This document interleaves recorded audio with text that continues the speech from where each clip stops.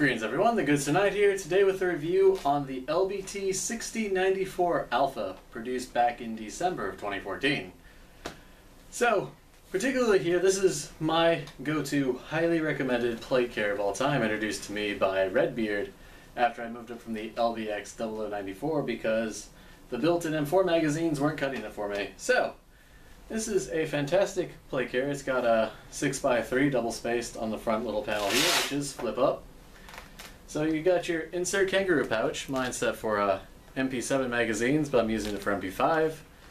Little pistol pouches here, and on the front plate here, you have this wire. This section of Velcro here. You can run comm wires or anything you need to through there, and you've got your main chest piece. Now, this chest piece here, the first row is standard Velcro, but then the second row it goes into a mollied Velcro sort of setup. So something to keep in mind. You got your shoulder adjustment straps.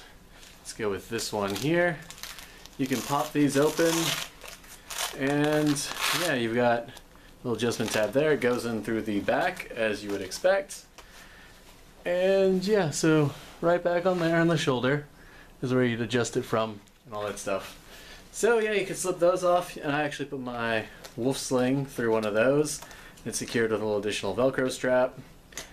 And yeah, so pretty fantastic. Now, one of the key additional features is I have large training sappies in here. They are swimmer cut, so I can actually get my hands in front of me. So pretty comfy. There's quite a bit of weight in here, actually, with the large sappies and the addition of side sappies. So for side sappies, these little tabs, you can reach in through here and pull them open, and they'll cover the additional top portion here, because this is a 6x6 sappy plate. So I'm pretty sure it won't hold 6x8. This is pretty much the last layer of Velcro available. Additionally, right in here, you have this tab, and in the open space they put little pockets so you can put a radio or small tool or anything in there that fits your fancy, really. So nice options there. The back is pretty much 6x6. You can mount anything on there you need. Radio. The hydration pouch has been updated, so this one actually doesn't droop down beyond the plate carriers. Is actually out of the way. And as I mentioned in another one of my reviews, the Granite Gear battle belts, or padded patrol belt, actually fits nicely and out of the way with a large one here. So I've got access to all my grenades and everything without interference on the plates, and additional magazines down here on the hip. So it gives you quite a few options. Up on the front here, as I actually forgot to mention, what side is there? You go, this side. So you've got your little extra piece of molly here, which I've got a clip for a hydration source. But you've got down here, there's a vertical clip, and it's this one right here on the other side, which is great for connecting any sword-ins adapters that you might have. And up here, in case, I don't know, you want to attach something different, a different type of comm or anything, you have options for actually mounting your push-to-talk. So, pretty cool stuff. You can run the hydration over the shoulder, and then just move it around here and clip it into this little space here. So pretty versatile. You can use it for a variety of setups and pretty much anything you want. A lot of airsofters will run dummy plates, which in the middle of summer actually sounds like a pretty good idea. As you can tell, I'm already beginning to sweat. The fan's off, and it is pretty hot in Okinawa in the summer during the daytime, which it is right now. So just want to give you guys this quick review. This is a relatively expensive plate carrier, so you know, watching videos is probably something you want to do. Learn more before you buy. So let's see what else is there. So these pockets are nice. Throw anything you need in there. I actually have, what do I have in here? Oh right, I have my hearing protection. So I put pouches just about anywhere. There's plenty of space on the sides, particularly with plates.